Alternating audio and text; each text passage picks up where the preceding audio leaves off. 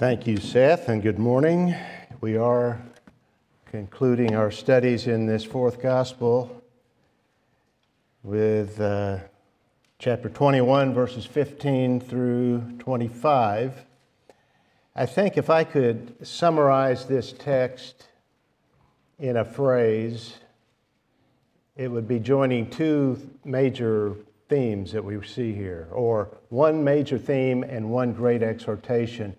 We read this and it's clearly about love and the exhortation that the Lord gives to Peter, and by application to all of us, is follow Christ.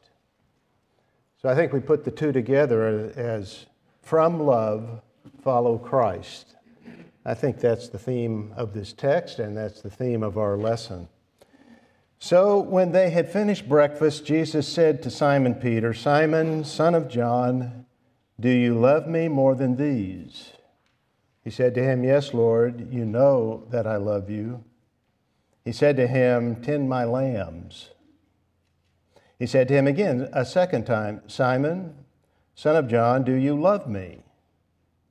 He said to him, "Yes, Lord, you know that I love you." He said to him, "Shepherd my sheep." He said to him the third time, "Simon, son of John, do you love me?" Peter was grieved because he said to him the third time, "Do you love me?" And he said to him, "Lord, you know all things. You know that I love you." Jesus said to him, "Tend my sheep. Truly, truly, I say to you, when you were younger, you used to gird yourself and walk wherever you wished. But when you grow old, you will stretch out your hands, and someone else will gird you and bring you where you do not wish to go." Now this he said, signifying by what kind of death he would glorify God. And when he had spoken this, he said to him, "Follow me." Peter, turning around, saw the disciple whom Jesus loved following them, the one who also had leaned back on his bosom at the supper and said, "Lord, who is the one who betrays you?" So Peter, seeing him, said to Jesus, "Lord, and what about this man?" Jesus said to him, "If I want him to remain until I come, what is that to you? You follow me." Therefore, this saying went out among the brethren that disciple would not die. Yet Jesus did not say to him that he would not die, but only, "If I want him to remain until I come, what is that to you?" This is the disciple who is testifying to these things and wrote these things. And we know that his testimony is true. And there are also many other things which Jesus did, which if they were written in detail, I suppose even the world itself would not contain the books that would be written. Well, may the Lord bless this reading of His Word and bless our time of prayer, of studying it together. But I want to echo what Seth said about the importance of prayer. I think as a congregation, we've witnessed some of that in just the past few months with some of the trials that some of the families here have gone through and the way the Lord has answered prayer greatly. And we're doing that now with the Smulans, for example. That's a great trauma that Diane and Kristen have both suffered, and particularly Kristen. I think 15 bones were broken in her body, and she's had 2 surgeries. Diane is also recovering. So we want to remember them at this time, but throughout the week and the weeks to come and the months to come. And also Terry Gandy, who is the daughter of Mike and Jenny Trant. Most of you know the Trants. They're both with the Lord now, but Terry had a very serious diagnosis, and she's asked for our prayers, and so let's do that.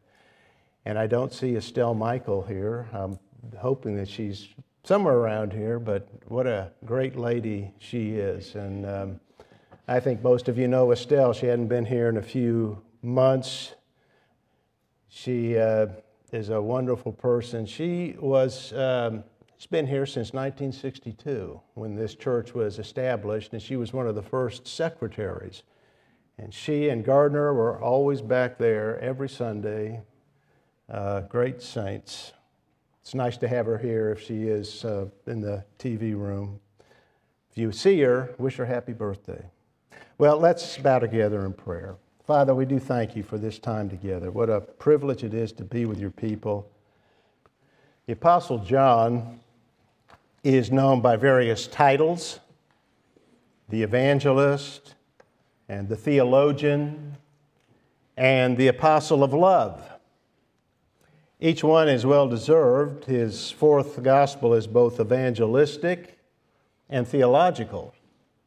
These things have been written so that you may believe that Jesus is the Christ, the Son of God, and that believing you may have life in His name.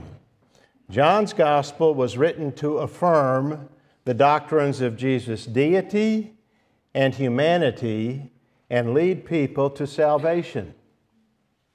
He is the theologian and the evangelist, but he was also well named the apostle of love, not only because he identified himself as the disciple whom Jesus loved, but because the subject of love fills his fourth gospel.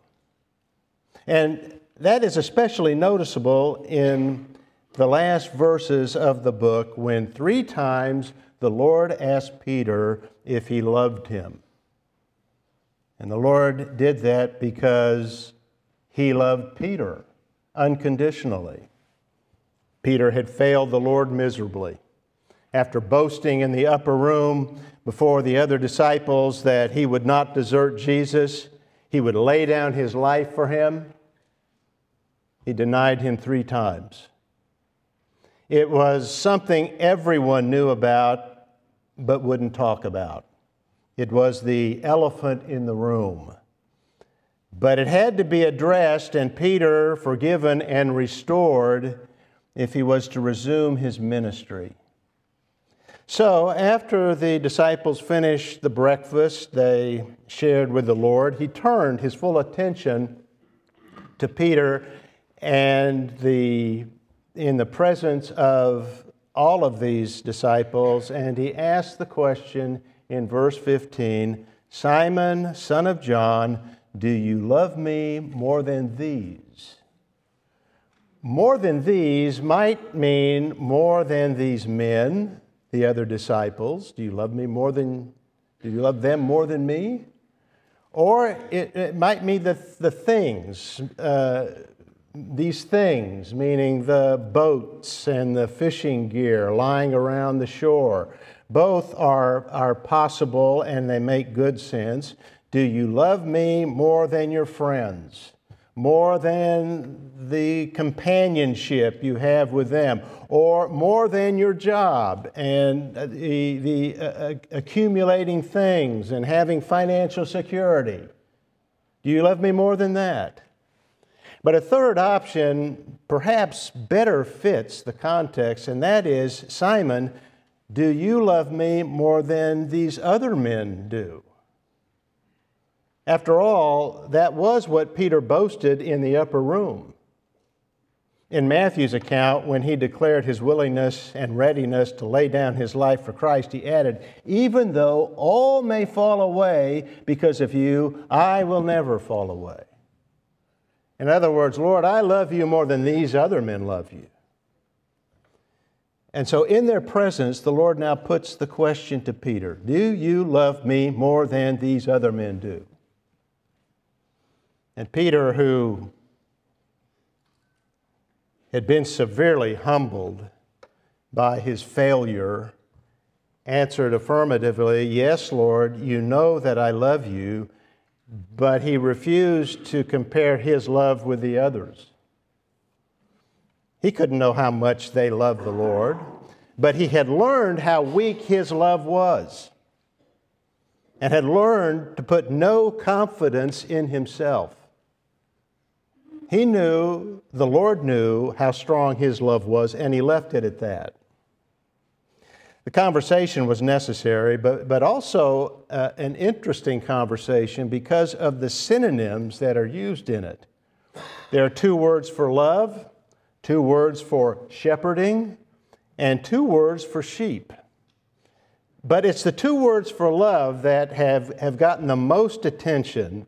3 times the Lord asked Peter if he loved him. The first 2 times he used the verb agapao. And the third time, the verb phileo. I don't want to get into the weeds on this, but I think it's important because this is an issue that many commentators bring up and people preach upon. We know these Greek words. If you've never had Greek, you are familiar with phileo from philanthropy, which is love of man, and Philadelphia, which is love of brother, or the city of brotherly love. And we know agapao from the noun agape. Christians often speak of agape love, which is sometimes explained as being the special Christian love. And some interpreters have found a lot of meaning in the 2 words by reasoning that agapao is the stronger love and phileo is a more natural love, something like friendship. That's indicated in the translation of the New International Version. If you have that, you can see that here, which has, "Simon, do you truly love me?" That's for agapao. "Do you truly love me more than these?" "Yes, Lord, you know that I love you." And in that, Peter answered with the word phileo, not agapao. And the explanation given from that translation is that Peter had been humbled by his fall, so humbled that he refused to use the stronger verb for love, and each time Peter answered with the weaker phileo. Well, that makes sense, but it may be reading more into the passage than is warranted, because it's not all that clear that there's a great distinction between these 2 words. For example, agapao isn't always positive.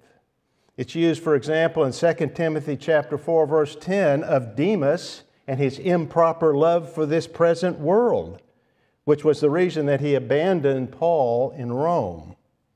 So it may be best not to make too much of John's use of 2 different words. The significance of this conversation is not found in the difference between the words for love any more than in the different words he used for shepherding or sheep. The significance and lesson are in Peter's confession of love. 3 times the Lord asked, "Do you love me?" And 3 times, he asked that question 3 times because Peter had denied him 3 times. And 3 times Peter affirmed his love for the Lord before the other disciples. The result was he was publicly rehabilitated, publicly forgiven, restored, and reinstated to service. Each time he confessed his love for Christ, the Lord said, "Tend my lambs, shepherd my sheep, tend my sheep." His love for the Lord would be revealed in his care for the Lord's flock. He was saying to Peter, "If you love me, you will love my flock. You will love my sheep for whom I died, my people. And if he loved them, he would serve them." In his 3rd epistle, 3 John, the Apostle John deals with a man named Diotrephes. He had a position of authority in the church, probably an elder. He was an ambitious man. John wrote of him, he loves to be first. There's no place for that in the church. And nothing of it in what the Lord said here to Peter. He called him to service. He didn't install Peter in the office of shepherd. He didn't tell him to be the pastor of the flock. The ministry is described here in verbs, not nouns. It's not about holding office. It's not about having authority. It is about acting as a servant. It is about doing and sacrificing. And Peter did it well. You see that in the book of Acts. You see it in his epistle, 1 Peter chapter 5, verses 1 through 4, where he gave important counsel on the ministry when he exhorts elders to shepherd the flock of God among you.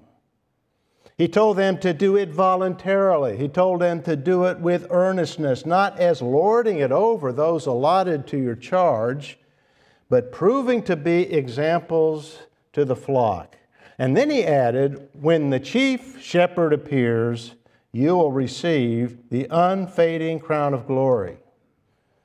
Well, unless Diotrephes changed, he'll have no crown. But here's the point. The chief shepherd in 1 Peter chapter 5 is the good shepherd of this gospel, Christ. Men in the church, elders, are just his under-shepherds, responsible to him and responsible to him to take care of his flock, not our flock. His flock. And that care or shepherding is feeding the sheep. That's what shepherds do. They lead the sheep to pasture. And it's what the Lord's shepherds do for his flock by teaching the Word of God or ensuring that the Word of God is taught. That's what the Christian feeds on. That's what nourishes us. We can't be strong in the faith if we are not strong in the Word. So shepherding involves instruction. 1 Peter chapter 5 is specifically for elders. But in principle, I think we can apply it rather broadly. Apply it to other people. Apply it to teachers in every area. Teachers in Sunday school. Vacation Bible school teachers and helpers. You have opportunity to instruct young lambs. It's important. There is no unimportant class where the Word of God is taught. Peter was well equipped to do that, to feed the sheep and care for those who were young, who were weak and wandering, because he had been that. But he had learned from his experience. He learned humility and dependence on Christ, and we see that in his response. He made no excuse for his sin. He exhibited no self-righteousness in his answer. All he did was affirm his love and appeal to the Lord's knowledge. The Lord asked, "Do you love me?" And Peter answered, "Yes, Lord, you know all things," indicating that Peter didn't trust his own judgment. He'd learned not to do that. He conceded that to the Lord who is omniscient. You know all things. He's omniscient, He's all-knowing, because He is the one whom John said He is in this book, and whom all the other gospel writers also affirm that He is, the Son of God. And so He knows all things because of who He is. He knows who His elect are. He knows who He has redeemed and forgiven. Paul said, the Lord knows who are His. 2 Timothy chapter 2, verse 19. He knows everyone for whom He died. Everyone upon whom the Father and the Son and the Spirit set their love upon from all eternity. So he knew Peter's heart. He knew the genuineness of his love and the reality of his repentance, and he accepted his yes. Still, the Lord required this confession of his love. It was necessary for Peter to make this public confession in order for Peter to have public restoration to service, so that others would know that this had been dealt with. He had been reconciled to the Lord in this personal way. But it was also necessary for his personal relationship with the Lord, not only for a public restoration to public ministry, but for his personal life. Confession is a necessary part of the Christian life. We need to confess our sins to the Lord and reaffirm our love for Him in order to maintain an open and free relationship with Him. That's 1 John chapter 1, verse 9. And the Lord was kind to Peter, who was weighed down with guilt. When the rooster crowed that night, Peter remembered Jesus said he would deny him 3 times, and then that hit him like a ton of bricks. Luke said he wept bitterly. Well, finally, the Lord confronted him, but not with a sharp rebuke. He didn't even question Peter's faith. He asked about his love for him and gave Peter the opportunity to affirm it. Only when Peter confessed his love for him did the Lord tell him, "Feed my sheep." Because love for the Lord is a prerequisite for service. The great New Testament scholar B.F. Westcott called love for the Lord the spring of the Christian life. It is what impels, motivates genuine, disinterested service. That is selfless service, sacrificial, joyful service. And so this question, do you love me, is for all of us. It's the question that we must ask ourselves. And every believer will affirm that yes, we do. It's part of being born again. But the fact is, we can drift away from it. Imperceptibly at first, but soon we've drifted away. That's what happened to the church at Ephesus. The Lord addressed that in Revelation chapter 2, verse 4. The Lord told them, "You have left your first love." There's so many things He could commend them for, and did. They knew the truth. They had doctrine. They could apply it and distinguish between the true and the false. They knew who were good teachers and false teachers, but they had this flaw, and that was, you have left your first love. It's possible for a good church to grow cold toward Christ. It is possible for a believer, a Christian, to become enamored of the things of this world and lose sight of the glories of our Lord. That is a constant fight that we face. We have it every day, every moment. So we should all let this question search our hearts. And if we find them cold or find them indifferent, we should confess it, affirm our love for the Lord, and fill our thoughts with Him. That's the solution. Paul told the Colossians in Colossians chapter 3, verses 1 and 2, to keep seeking the things above where Christ is, seated at the right hand of God. Set your mind on the things above, not the things that are on earth. Now, that's Proverbs 23, verse 7. As a man thinks in his heart, so he is. What you think about determines the kind of person you are. So what do? You want to love the Lord? Study the Lord. Read the Scriptures. Learn of Him. Learn of who He is, His good and wise character. It's what we see in His genuine concern here for Peter. He loved Peter with an infinite and unconditional love. He was careful not to crush him, but to restore him to fellowship with himself and the disciples, and restore him to useful service. That's what he wanted. So he wisely ministered to him to accomplish that, and he did. But he does that no less with us. He is the living Savior, every bit as involved with each of us daily as he was here with Peter. Peter's no exception. If you say, wouldn't it be wonderful if I had that relationship with him? You do have that relationship with him if you're in Christ, if you're a believer in him. He's not far from us. He's near. He's real. If you're a believer, he saved you. He came personally for you and will never let you go.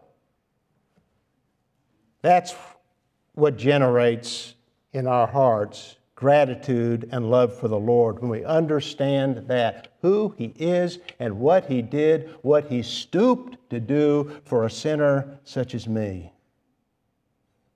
That generates gratitude, which is the spring, the motivation for joyful obedience. It's what the Scotsman Thomas Chalmers called the expulsive power of a new affection. That new affection that we have is love for Him. And that love for Him fills us, and the more it fills us, the more it expels, pushes out all the other desires that we have, and fills our mind with what's right and good, and constrains us, as Paul put it in 2 Corinthians 5, constrains us by our love for Him to live a life of obedience and service, in which we do gladly. It's the result of regeneration, so it's supernatural. It's what the Holy Spirit puts in our hearts so that we are like those that Peter wrote to in 1 Peter, where he said, though you have not seen Him, you love Him. They've never seen Him. You've never seen Him. You don't have that experience that Peter had or John had. But though you've never seen Him, you love Him, because that's a supernatural thing that's occurred within your life as a result of the new birth. The fruit of the Spirit is love, joy, peace, and 6 other virtues. But love, it's a gift of God, and you have it supernaturally for Him. But we must cultivate that love through God's Word and prayer. We must ask the Lord through the Spirit to kindle afresh an interest in the things of God and our love for Christ. That is the key to godliness and successful service in this world. And it is the affection that inspires courage in service. It would give Peter the courage to lay down his life for Christ. He had denied Jesus from fear of losing his life. But the day would come when Peter would sacrifice his life out of love for Christ. And the Lord told that to him next, verse 18. Truly, truly, I say to you, when you were younger, you used to gird yourself and walk wherever you wished. But when you grow old, you will stretch out your hands, and someone else will gird you and bring you where you do not wish to go. It was a prophecy of His death, a prophecy of His martyrdom, as John explains in verse 19. Now this He said, signifying by what kind of death He would glorify God. The freedom Peter enjoyed in his youth, when he would dress himself and go wherever he wished, would end in his old age with someone else who would bind him and determine where he would go, and it would not be a pleasant place. It would be a place of his execution. Tradition has it that Peter was crucified in Rome under the Emperor Nero. Crucifixion is suggested from the description of him being bound and his hands stretched out. A later tradition found in Eusebius's ecclesiastical history, one of the first church historians, is that Peter requested that he be crucified head downwards because he felt unworthy to be crucified as Christ was. What John wrote about the death is that it would glorify God.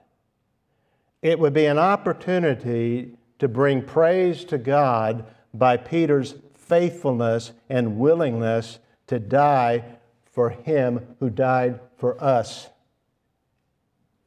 It would be some 30 years later that Peter did that. So think of that. It's really kind of an amazing thing. He lived and he ministered faithfully for some 30 years with that prophecy always before him, always on his mind, that he would die painfully on a cross. But he did so faithfully. And that fact adds some color and clarity to what the Lord said next. He told Peter, "Follow me," which has the idea of keep on following me. It means that he would follow Christ to the cross. Now that's a challenge. We are called not to a life of ease and comfort. God in His goodness and grace gives us that. We all have far more comfort in our life than most people in the world do. But that's not what God has called us to. He blesses us with that. He blesses us with the good things of this world, and we should enjoy them. But He has fundamentally, most importantly, called us as believers in Jesus Christ, as His people, as His children, as His sheep. He's called us to a life of service. Humble service. Selfless service, and one that might end painfully, even cruelly.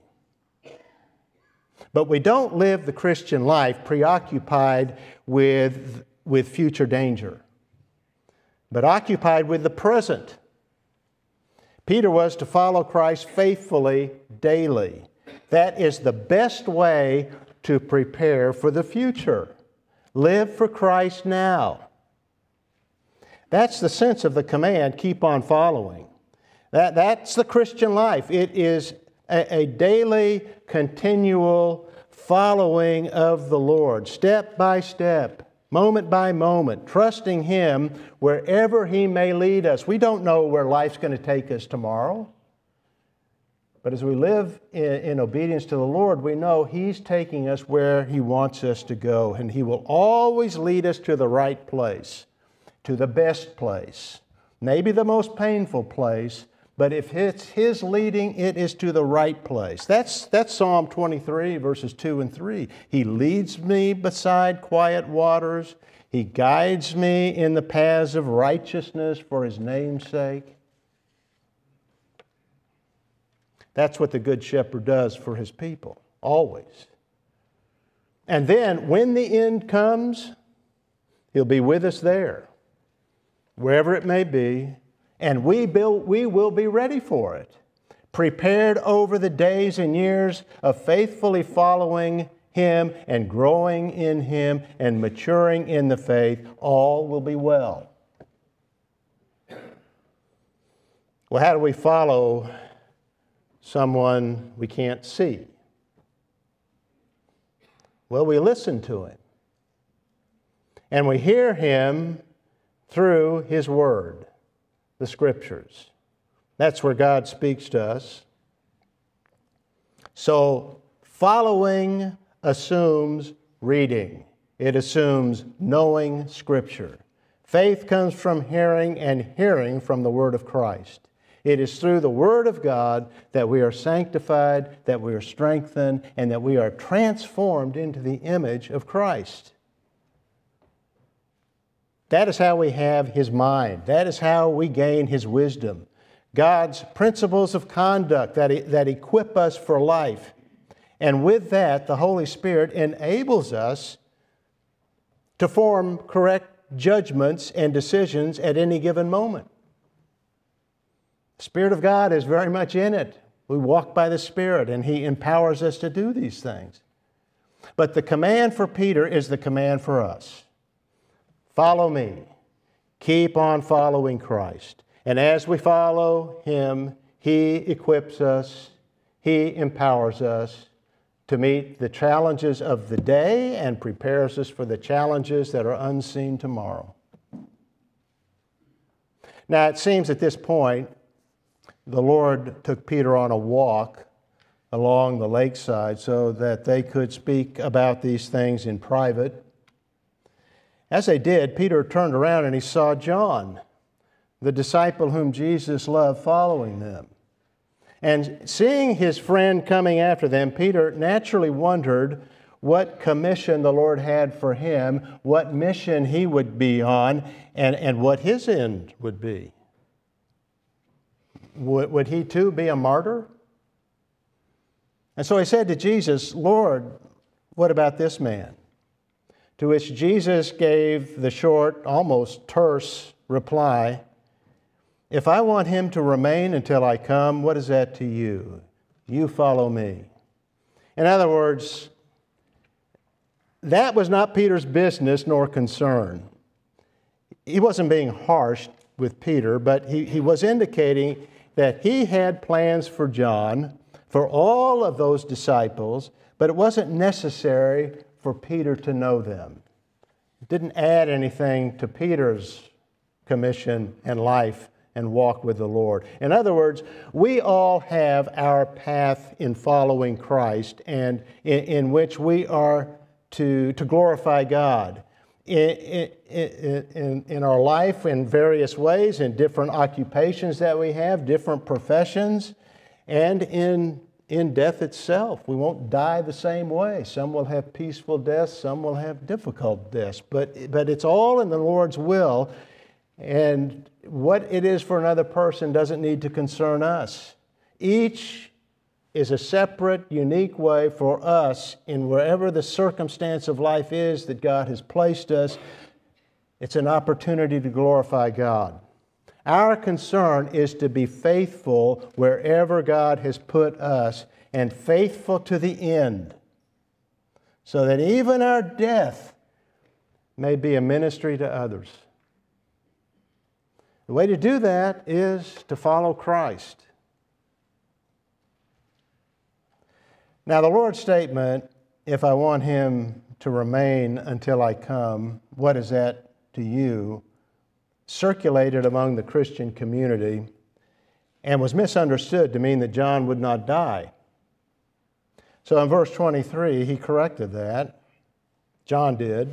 Jesus did not say to him that he would not die, but only, "If I want him to remain until I come, what is that to you?"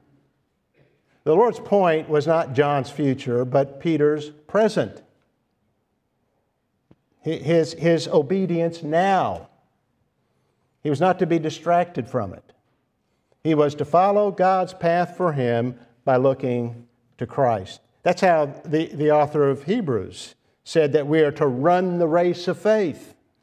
Not by looking around at others, not by comparing ourselves to others, but by fixing our eyes on Jesus, the author and perfecter of faith.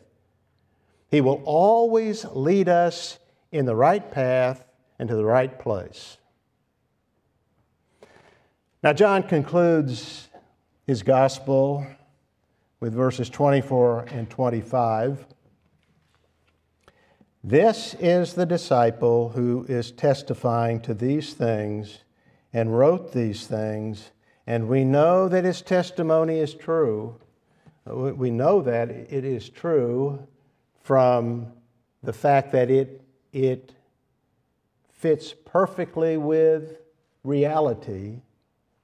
And we know it's true on a deeper level because the Spirit of God is in us and bears witness to our spirit that this book is true and this gospel is true And we know it because the Spirit of God has given us a new heart with new eyes to see, and we have the testimony of the Spirit of God within us. It's supernatural. That's how we know it. But we all say, as we look at that, amen to that. We know it's true. And there are also many other things which Jesus did, which if they were written in detail, I suppose that even the world itself would not contain the books that would be written. I believe that's true, but what we have in this book, in this fourth gospel, is really all we need to know about Christ. He saved a wedding party from public shame by turning water to wine. He saved two sisters from grief by raising their brother from the dead. He conquered death. He is almighty, wise, and He cares for us and never leads us where He Himself has not gone. That's true of great leaders. Alexander is called the Great. He was one of those kinds of leaders. He led his army from Greece and across Asia on long, treacherous marches. On one occasion, on a terrible march through a burning desert, the scouts found water. It was enough for one man. They brought it to Alexander. He thanked them for it, then he poured it out in the sight of all. He would suffer with them. And that's a man men follow. It's instructive, and it's interesting, because that's what David did 700 years earlier. Did Alexander know about him? Well, he maybe did, because he stopped by Jerusalem on his way to conquering the Persian Empire. When three of the mightiest of David's men risked their lives to get water that David longed for, as he just spoke one afternoon or evening, longing for the water from that well in Bethlehem, which was being occupied at that moment by Saul's men, they went into that place, faced danger, got the water, brought it to him. But he received it, he could not drink it. He poured it out to the Lord. He said that the water was like the very blood of these men and considered it so sacred that he made it an offering to God. That's the kind of captain he was, and the reason men risked their lives for David. A real leader doesn't ask more of his people than he asks of himself. And the highest example of that, the greatest captain of all, is Christ, who never leads us into places He has not gone, who suffered what He suffered, and never asks us to suffer anything that He did not. And He's always with us. Like He was with those young Hebrews in the fiery furnace. He emptied Himself to die for us. And the more we know Him, though we have not seen Him, the more we will love Him and the more we will follow Him gladly. He freed us from sin's penalty and power. When John and Charles Wesley realized that, when they gave up their futile efforts to defeat sin in their lives through all of their efforts, their religious exercises and acts of discipline, and gave all that up by trusting in Christ alone for salvation, they finally got freedom and they got life everlasting. Charles, the great hymn writer, wrote that in one of his greatest hymns in celebration of what the Lord did for them. It has that line, you've sung it many times, I woke, the dungeon flamed with light, my chains fell off, my heart was free, I rose, went forth, and followed Thee.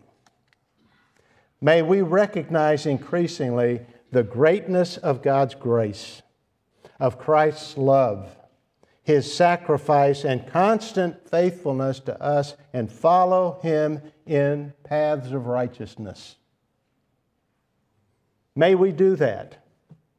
But you can't until you wake up, until you realize that you are in chains, that you are a sinner and guilty, and only Christ can remove that guilt and shame, and will do it when you put your faith and trust in Him as Savior and God. And then, like that blind man in chapter 9, He will open your eyes so that you see who He really is, and you trust in Him, and as a result have life that is eternal. Life in His name. And then, by God's grace, you will follow Him to glory. May God give all of us that desire to do that. Well, let's stand now and sing number 15 in the Songs of Praise book, A Debtor to Mercy Alone. Hymn number 15 in Songs of Praise book.